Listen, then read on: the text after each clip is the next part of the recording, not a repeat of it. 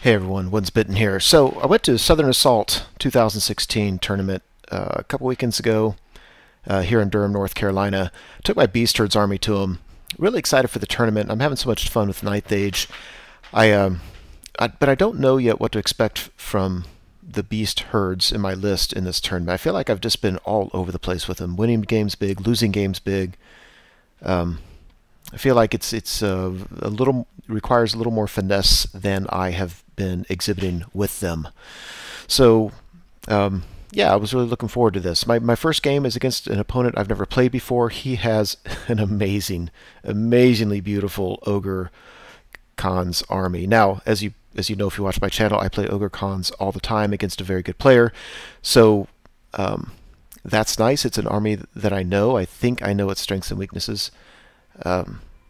Yeah, so I thought I was optimistic going into the game. So he's got a couple yetis on the right. I'll post the list in the description so I don't have to bore you with all the details. But 6 tribesmen, 4 Tusker cavalry. Yeah, of course, he has like full command and iron fists on everything, I think, because iron fists are just kind of broken.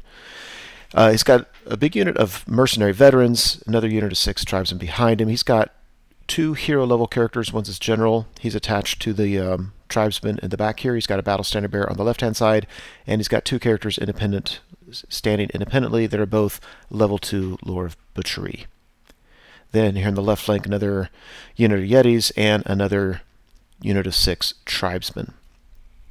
So my thinking was, one, I have my Centaur hero with the Impaler on the far right. I'm going to vanguard him up and then move him on the right, and I just want to be able to keep him safe and use the Impaler to flank shot some stuff. I've got my slow-moving stuff on the right. Their job is not necessarily to march forward as quickly as possible, but just to present a zone of threat. So I've got a couple raiding chariots. I've got my Beastlord on a Razortusk chariot and then another raiding chariot. Sorry for the blurry picture. I've got my bunker. I've got a battle standard bearer in there. Otherwise, you know, just a bunch of Wildhorns. Got the Dragon Ogre models representing a Razortusk. It's got a unit of feral Hounds behind him. 8 Minotaurs. Those things hit hard. They're somewhat fragile, but oh man, do they hit like a ton of bricks. I've got a spellcaster behind him. He's rocking the lore of Wilderness. Got my Gortach, and then all my fast-moving stuff on the left. Jabberwock, and then 2 vanguarding giants. So, and if you look on the hill on the upper right, let's see, that's his vanguarding yetis. I vanguarded my feral hounds up in the middle. He chose not to vanguard his other unit of yetis. And you really can't see the picture here, but I also have a unit of Mongrel Raiders. So he let me go first, so you can see what I'm doing here. I'm just trying to position my chariots on the right, again, just to create a buffer zone that he doesn't want to go into. The problem is his yetis, I think they have swift stride, so they can charge so far, and I don't want them charging a chariot. So my chariots are backed up much more than I want them to be. Very, very unhappy with my positioning there. If you look at the top right, well, anyway, look at the left. All right, we'll go to the right. So I was able to vanguard this guy up and then march him up. That's something I haven't been doing yet. I was thinking that I couldn't march and shoot with the Impaler, but because this guy has light troop special rule when he's sober, he can vanguard, he can march, and then boom, he's in the flank. He can throw that Impaler. Here on the left, I had to sacrifice one of my chaff units so that his bulls didn't just get an easy charge of my giants. I don't love that, but I think I have plenty of chaff, so I think I'll be okay there. So during the magic phase, I get, I assume it's the Redwood Shaft, but I hit his mercenary veterans. I do a couple wounds to him. The Impaler hits his Tusker cavalry, and I kill one, and then it gets stopped. But I'll take that. I'll take 1 dead. It's a nice start. We go to Ogre Khans turn 1, and yeah, it really just kind of consolidates on the right side. Here on the left, he charges the yetis into my feral hounds. His ogres don't take the bait. They just reposition so that my giants and my Jabberwock are all in the front. He, of course, kills the dogs. Nothing of significance happens in the magic phase. And we go to Beast Herds turn 2. Yeah, so this is the turn that in retrospect, I think was full of a couple important mistakes. But anyway, overall, it looks like this. You can see on the right, I'm sacrificing Razortusk to stop his yetis so that I can bring my chariots up a little bit. I sacrifice another unit of chaff, the feral hounds, in the middle to stop his mercenary veterans and his Tusker cavalry from charging. I'm going to get back to the picture in just a second. Here on the left, both giants and the Jabberwock make it into this combat. That looks, I mean, one thing I'm thinking of is if you can, I'm hitting them hard with 3 big monsters. But the problem with giants is they're just wonky. Like they can just do a bunch of wounds, or they can just roll up and say, hey, we win combat by 2, whereas otherwise we may have won by a lot. And this combat, actually, it's not that the giants did poorly, and it's not that I don't like giants being able to vanguard up and apply immediate pressure, but I realized here that giants are a play style that I don't really like because I don't like wonky. I want to know what my stuff does, and then I can try to get the matchups I want. With the giants, you just don't know. But I love both of those models. I love how I have them painted. That's for me, that's good. There are people that can paint better than me, but for my skill level, those about as good as I can do. So anyway, so I've got this going. The Jabberwock sucks in combat. He's going to have 4 attacks. He's going to lower their leadership by 1. They're probably going to be steadfast. So really, just a question of can I just win combat and have him fail as steadfast. All right, so I'm going back to the original picture. I think I did 2 big mistakes here. The huge one is on the left. I took my Gortach and I charged his unit of yetis, which was just dumb, and it's the kind of thing I need to stop doing. Basically, what I need to recognize is that those yetis are a huge, huge problem to the overall game plan, because where they are now, they can redirect my Minotaurs. And if it wasn't for me failing that charge, I would have walked the Minotaurs up closer so that on my next turn, I could be assured of a charge. But because the Gortach failed his charge, which he, was 50-50 chance, give or take, now I'm screwed. And my opponent on the left-hand side, and with my Minotaurs, which is important, has won the chaff game. And all I had to do was, instead of charging him, just take the Gortach and march him up and make it to where he can't get around me to chaff. So it's something I need to work on, is why charge him and take the chance of failing. Like, yes, if I make it, I kill him, I overrun, I'm in my opponent's backfield, he's in a world of hurt. But if I fail it, I'm in trouble, so why take the chance? On the right, I guess I did that so that the yetis couldn't charge my chariots, so I could bring my chariots up closer. And I'm just not sure. All he has to do is just, he can still charge the yetis at my dogs and then charge his tribesmen in the upper right at that guy. And I don't know. I think I'm just wasting my chaff, I guess is what I'm saying. Anyway, after combat here, I do a fair amount of wounds. Not a fair amount. I do between 3 and 5 wounds to him. He does 5 wounds to me. I win combat. He's steadfast, and we all stick. Something like that happened. Yeah. I mean, whatever. So, let's see. We go to the Ogre Khans turn 2. The most important thing is on the left, his yetis go up and redirect my Minotaurs, which is absolutely huge. If my Minotaurs charge them, they have to overrun. The mercenary captains charge them in the flank, and it's all she wrote. Now, luckily, the Gortach can charge them, and it'll be a little bit better, but mercenary veterans can then charge the Gortach, probably kill him, and then overrun my Minotaurs and get a charge on both. So, either way, it's not ideal. Let's see on the right. Yeah, his bulls charge my Razortusk. His yetis charge my dogs. Those 2 wounds on the yetis, I think, are from the Mongrel Raiders shooting at him, which I thought was kind of funny. Over here on the left, yeah, so we go to combat this time, and he easily kills the giant that was down to only 1 wound remaining. He puts a wound on another giant and puts 5 wounds on the Jabberwock. He's steadfast again, but this time he fails it, and the giant's able to run them down. That was very expensive for me. That's not what I was hoping would happen there. So I'm down. I've lost 2 monsters in exchange for a piddly little unit. Not piddly, but a relatively minor unit of 6 tribesmen. Yetis, of course, easily kill the feral hounds, and the tribesmen easily kill the Razortusk. So we go to Beastlord's turn 3. I tried to charge the Minotaurs to his mercenary veterans. I knew it was a long shot. They failed it. So then what I was thinking was, I charged my bunker unit with BSB, my general, and I was being too flippant there, and I charged my general and 2 chariots into his yetis, and it was just dumb because they couldn't fit. And had I thought about that, I could have taken that chariot and the chariot that I ended up backing up, and could have put both of them into his tribesmen on the right, and that's what I would have done. But for some reason, I was just thinking they were 50 wide instead of 40 wide. It was just sloppiness on my part.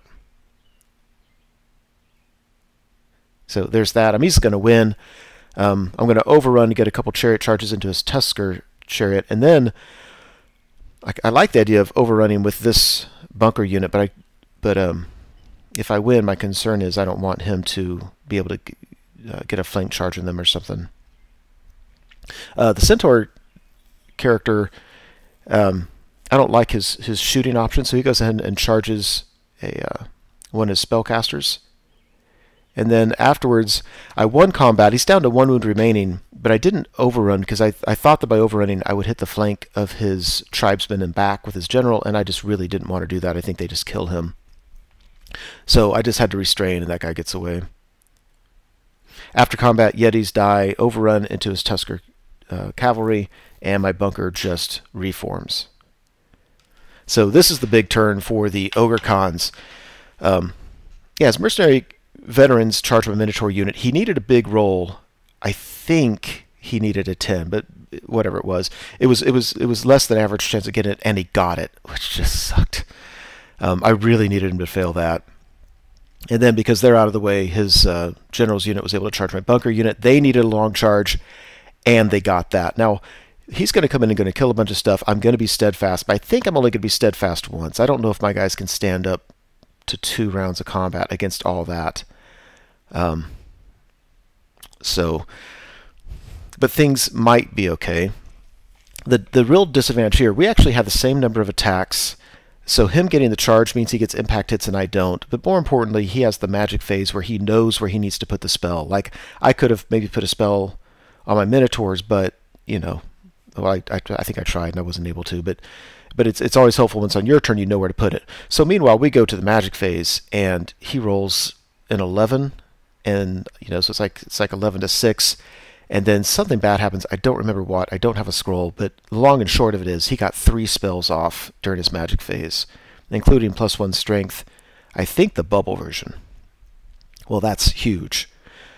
The other problem here is when I was in position with them and after my general had overrun into his Tusker, I measured it, and to me it looked like they were just barely within 12 inches of the general, which is huge. So that means they automatically passed their primal instinct. When this happened, we measured it again, and they were just outside of the 12 inches. And then I failed it on my reroll, and I failed primal instinct. Damn it! That's the one advantage I had, was we're going to strike Simo. He gets impact hits, but I'm going to get to reroll hits. Yeah. So we go to combat, and yeah, they just, my guys did some wounds, obviously. I think he killed my Minotaurs to a man, just killed them all. So he did roughly twice the amount of wounds that I did to him, and he just reforms. Meanwhile, over here, he killed more than I was expecting, but I'm not sure if he killed more than he should have. I just might need to do the math on that to see how durable this bunker unit is. So I probably can't be steadfast one more turn, but what I can do is charge his mercenary veterans with my Gortach, and if I can beat them, it's not that long of an overrun. I think it's 5, maybe 6 inches that my Gortach needs to overrun, and then he can charge into the flank of that bull unit with his general, and that certainly would help things. And if nothing else, if my BSB's unit runs, the Gortach is stubborn on a 10. So as long as he doesn't kill my Gortach, he'll hold him up, and I'll save those points, yada yada. After combat here, we kill a Tusker. I lose a chariot in the process. My general sticks around. I would rather him have run, but I am okay with that. And we go to Beastlord's turn 4, I guess. Whatever turn it is, Beastlord's turn. Gortach charges the mercenary veterans. My Centaur hero charges that spellcaster again just to get the points. I have a chariot come in and support my general. And by the way, his bulls on the right at some point failed a panic test and ran, and they rallied, and they are where you see them. So there's that charge. Here's this charge. After combat, I was so mad. The Gortach combat went first. Gortach did fantastic. I don't think he took a... He may not have taken a wound. I mean, I don't know. I don't remember exactly what happened. I just don't see any wounds on the guy. He wrecked face, and then he overran and couldn't roll the 5 or 6 inches to get into the flank of the main unit there. Damn it. These guys beat up my BSB and his unit, and they run him down. Oh, it's so frustrating. Between all the long charges, the huge magic phase, me failing that overrun, in games like this, in most games the dice come out average overall, but I'm telling you, I was feeling that in all the key moments the dice just were not doing well. Let's see, over here, the chariot that helped my general, we killed the Tusker cavalry. The chariot either pursued or overran. I think he overran and hit the rear of the yetis, so that's about as good as I could hope. Very happy about that. We go to what we're realizing is the last turn. This game was taking longer than it should have. His unit in the middle charged my chariot, then I fled, bounced to the building, didn't take any dangerous terrain wounds, which was crazy. I had to roll 4 dice, failing on a 1 through 3, and I took 0 wounds. His BSB charged my Gortach. You have to look at his kit, but he felt like he actually had a chance. My Gortach has taken some wounds. I think I was wrong before about the mercenary veteran thing. So he has taken some wounds. His bulls on the right charged my general. I think I'll be okay. I don't think they're certainly not gonna kill him, and then they'll just win combat, and hopefully he can stick. Yeah, there's the BSB coming in. So I've taken 4 wounds, so I've got 2 wounds left. There's this. I really just need... I mean, he's gonna have impact hits. I hate the auto hits, and he has so many attacks. I'm toughness 6, and then I've got regen, but you know he's gonna sneak some wounds through. After combat, look at the top. Those stupid yetis killed my chariot. Like, I get impact hits, and I do next to nothing, and they just kill them. Yeah, the bulls put 3 wounds in my general, and which isn't, you know, that outside of the realm of possibility. And they beat him in combat and can't chase him down. Thank goodness. The Gortach just slaps his battle standard bearer. It was great. And then we go to here, and that's the end of the game. So... yeah, at the end of it, I've got what? My Centaur general, a giant, a Gortach, my general fleeing, a chariot fleeing, a spellcaster, and Mongrel Raiders. But my opponent only has small unit of yetis, 2 unit of tribesmen, and a spellcaster, and a general. So it actually is real close. I remember I got 10 points out of this. You can get, it's a 20-0 victory point game, and then you can get up to 5 bonus scenario points. So it was either a 10-10, and then he got 3 scenario points. It was like a 9-11, and he got 2, and I got 1. So he had 13, I had 10. Actually, overall, I'm not unhappy with that. I think in a tournament of this size, about 40 players, you can have a draw and still do very, very well in the tournament. I think you can still win the tournament. And that means that I'm going to be playing at the middle tables instead of the top tables. So I'm okay with the result of this. I was really, really frustrated with my playing. I was really unhappy with the way I played. I feel like I was just making dumb mistakes all the way around. But it was nevertheless a fun game. I'm just I need to improve. But anyway, that's it. Thank you so much for watching the video. I truly hope you enjoyed it. As you know, YouTube has a variety of functions you can use to interact with videos such as this. You can like or comment on the video, you can favorite it, you can share it, and of course you can subscribe to the channel. And I encourage you to do any or all of those things as a way of interacting between viewer and producer. As always, I appreciate your patronage on the channel and wish you all the best.